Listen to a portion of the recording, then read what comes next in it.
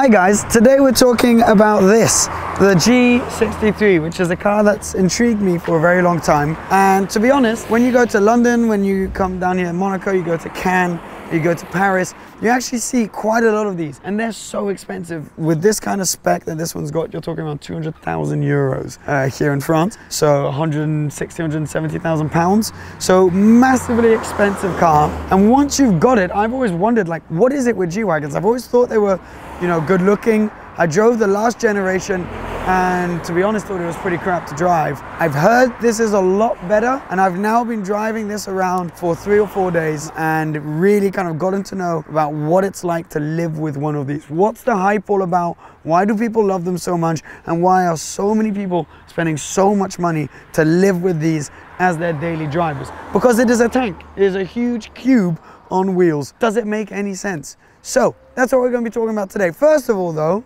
there's something rather snazzy coming up the hill. 720S. Oh no, it's a 765. Is he coming back down? He's coming back down. This is an Instagram story.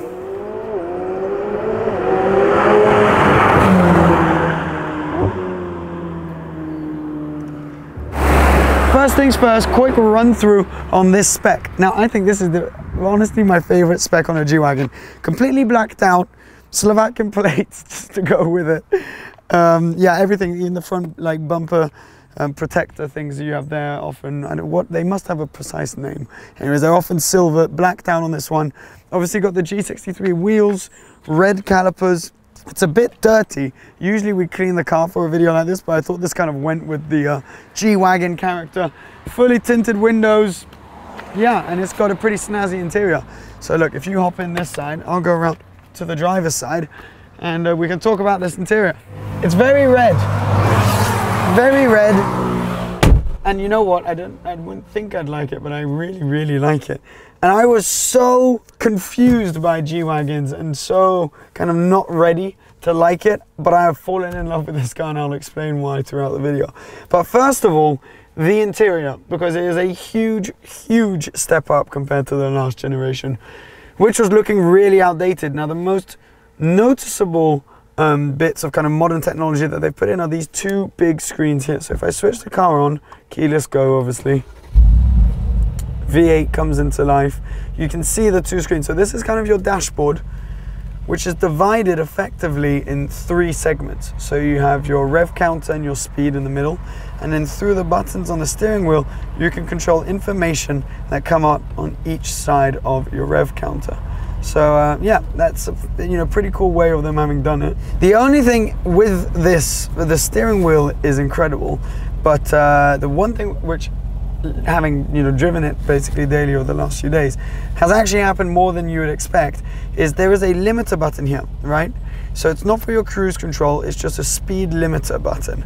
And if you by accident, as you're turning the steering wheel, click that, it will limit the speed at whatever speed you're doing when you clicked it. And it's such a small little light that comes on to tell you that's happened.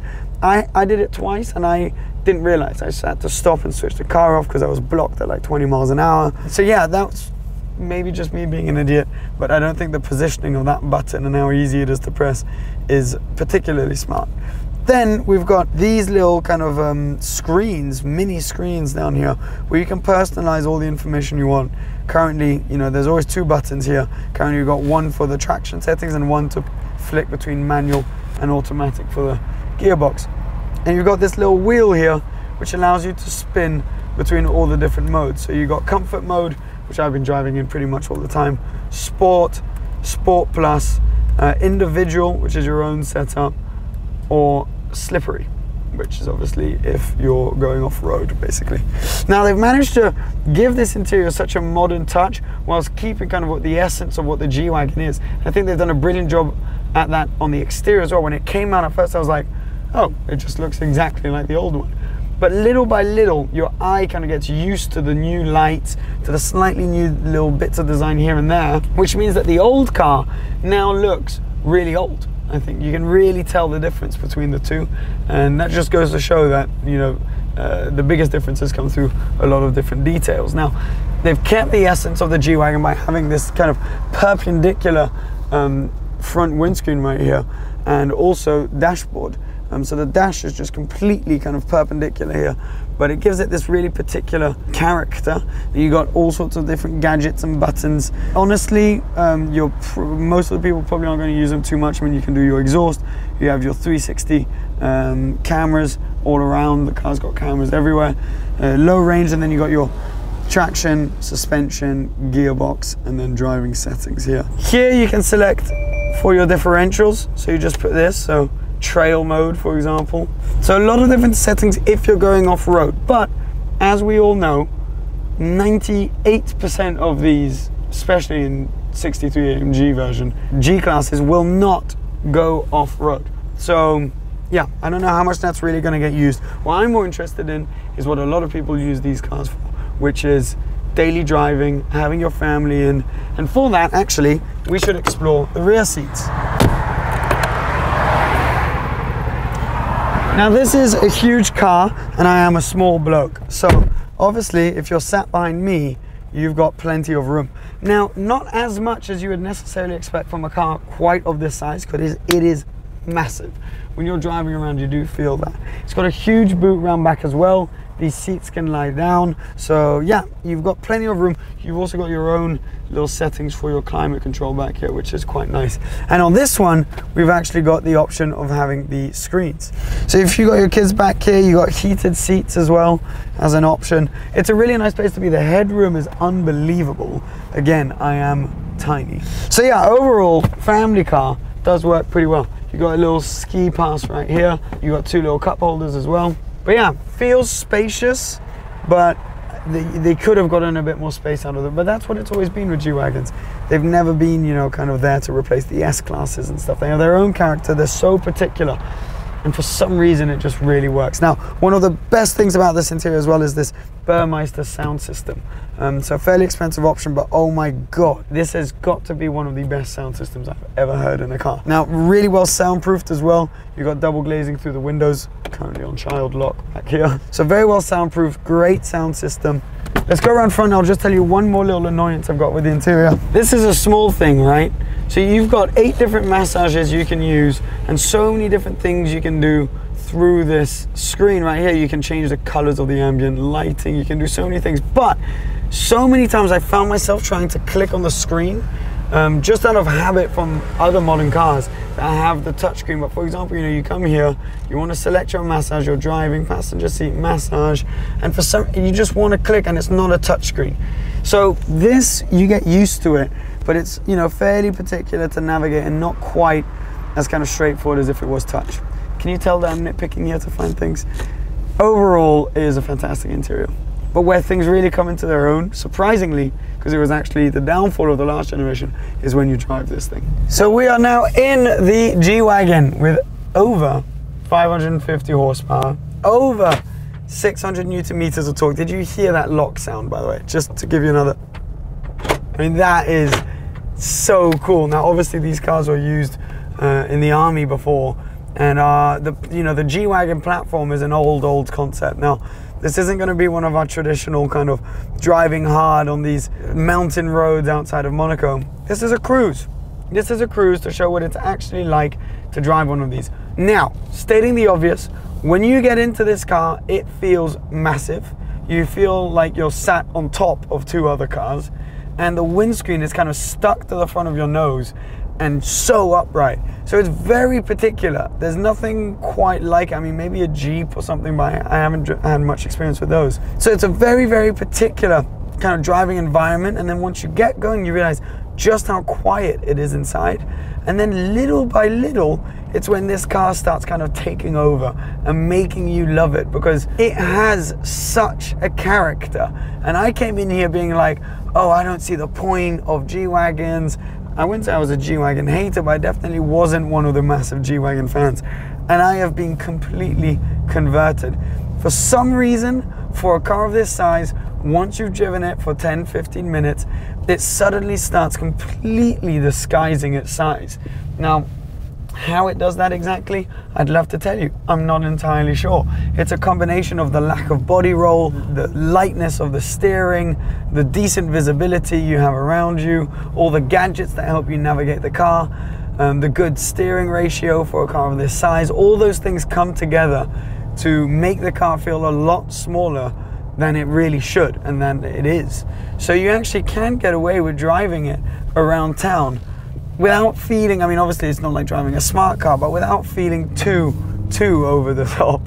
It's got great braking as well for a car of this size. That's often something which is lacking, and decent feel through the brake pedal as well. And because it's got over 600 Newton meters of torque, you can whack it into manual, whack it into sport mode, and it's got a decent amount of go. I mean, a car of this size should not be able to do this.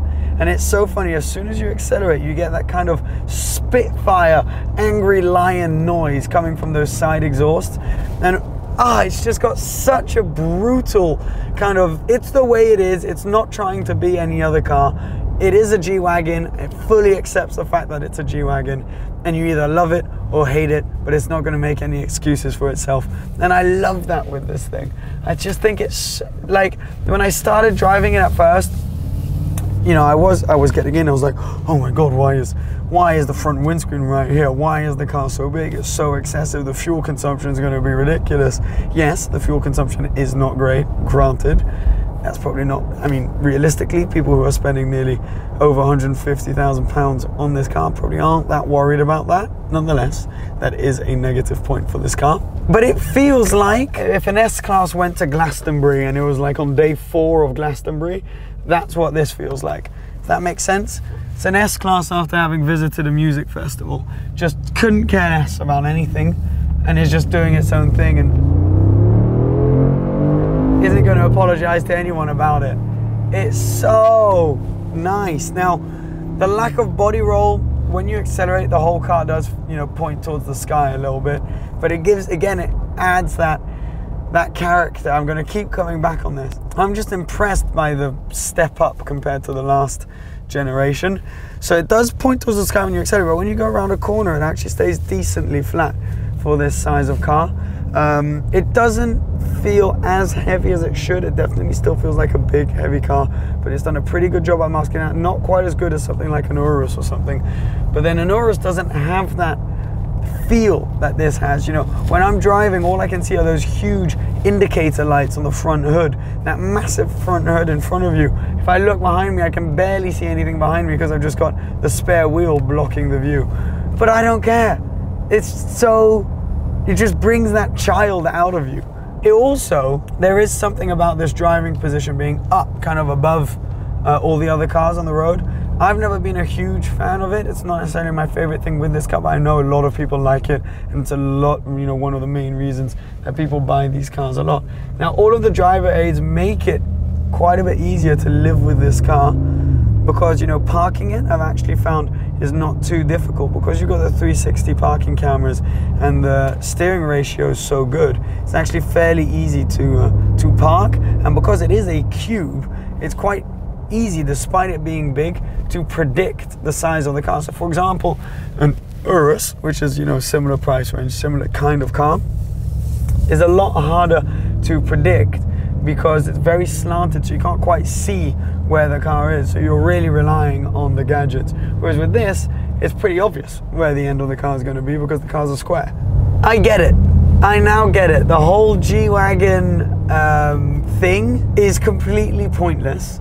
There is no need for this car unless you are doing some serious off-roading or driving very quickly down the Autobahn, so you need over 500 horsepower. There's no need for it, that's for sure. But you still kind of love it, you know? It's like there's no need for eating a crazy amount of chocolate at Easter, but you still really enjoy doing it. It's one of those things, like, you almost feel guilty admitting that you like this car, but everyone that's been in it, and everyone that, you know, people that have driven it that I've spoken to go, yeah, you know, like once you've driven it, you kind of understand. It's addictive. You know, I'm getting a massage right now, and I know I will never be able to get a similar experience apart from if I'm in a G-Wagon again. And that's where they really nailed it with this car. It's its own thing.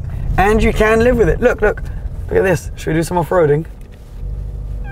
How cool is that? I'm driving a 600 horsepower twin turbo V8 around but then we can just go whack it and park it however we like this. And inside, we're in an S-Class. It's so many things in one. I really like it. One thing that said a lot for me was, you know, we're lucky enough to be able to drive a few different cars and have been in a few different cars. And often when I'll get lent cars, I'll drive it for the video, drive it around to really decide, you know, what I'm going to say in the video, etc. But with this, it was the first time that I just got up yesterday evening and I was like, I just want to go drive it. I want to drive around in it with the music on and just cruise, just have a good time. And I loved it. And I haven't had that in a car in a really, really long time. And as I was driving, I was like, what is it about this car which is making it stand out so much to me, even compared to other cars that are more expensive, more sporty, the kind of car I usually enjoy more. It's very hard to put your finger on what makes this car so special, but the best way I can think about it is, like I said earlier, it's a G-Wagon and it's not trying to be anything else. And that's what I love. I hope that all made a bit of sense for you. I've really enjoyed driving around in this car and I've really enjoyed experiencing it. And honestly, if you ever get the chance to experience one of these things, maybe you'll just get a snippet of what I'm talking about. And let me know if you agree, if you've ever been in one. You know, I know it's a car that doesn't make any sense. I know it's a car which is not environmentally friendly in any way. You know, they're making their efforts and it's something that no one really needs. And I agree, and I don't see the purpose in it. But for some reason, as I said, it's kind of one of those guilty pleasure things. And they've nailed it. They've really nailed it with this platform. We're going to end the video here, guys. Thank you for watching. I hope you enjoyed it. Please comment down below what you think of this car, what you think of the spec, and I'll see you again very, very soon. Hope you've enjoyed. Bye-bye.